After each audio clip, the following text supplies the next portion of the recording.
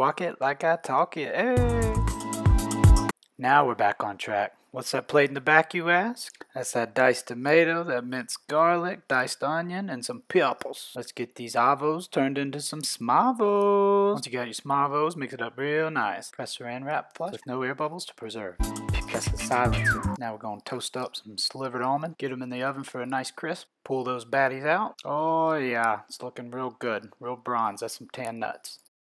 Get the hell out of here, Larry. Go on now. It's not the silencer. Paint the pan like Picasso. Too much oil, but it'll help keep you regular. A little garlic.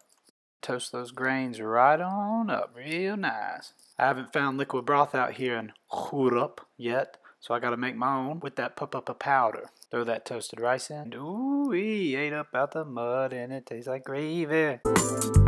Get to slicing and dicing that cruciferous tree. Once you got it all pieced up, let's throw it in the oven. Give that puppy a roast or post-roast. And you know what we do with that cheese in this house. That's that emerald. BAM!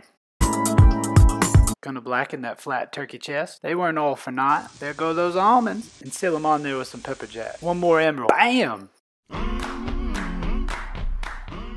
If you made it this far, the recipe was alright. Put some onion crunchies on the rice, and the avocado was good for cutting the spice. And broccoli's gonna broccoli.